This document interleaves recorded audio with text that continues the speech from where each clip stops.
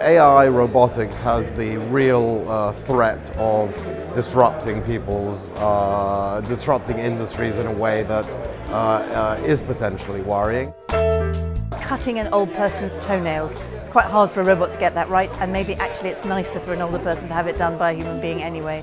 So I think there will be a huge reorganisation of what we do and the skills we need to do it.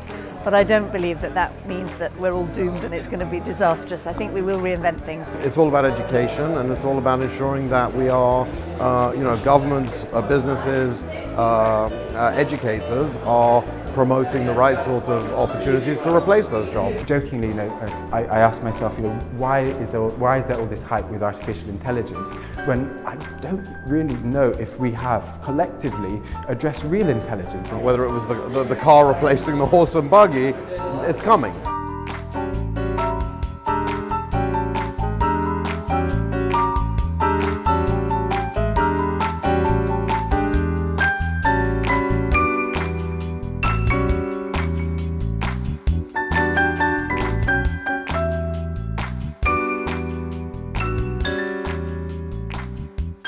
What I really hope is that there are a lot more women founding companies, working in the tech sector and being part of the digital economy. I think for me, if the future of tech is not more female, then we're going to be in a very perilous state.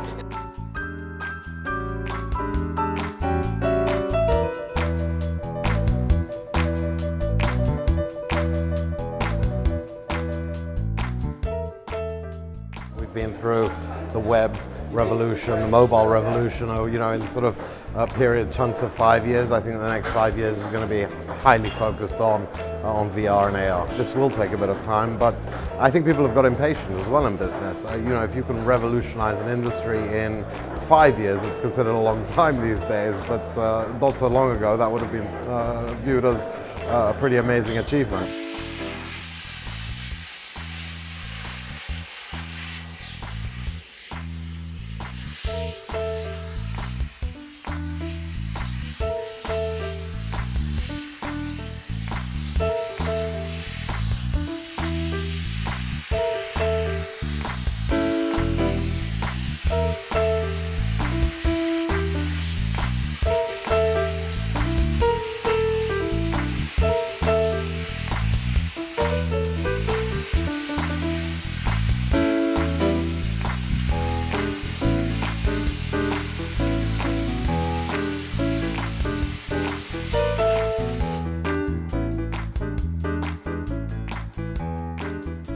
Everything needs to be data-driven. You can innovate, but you must back that up through data. And what's so fascinating about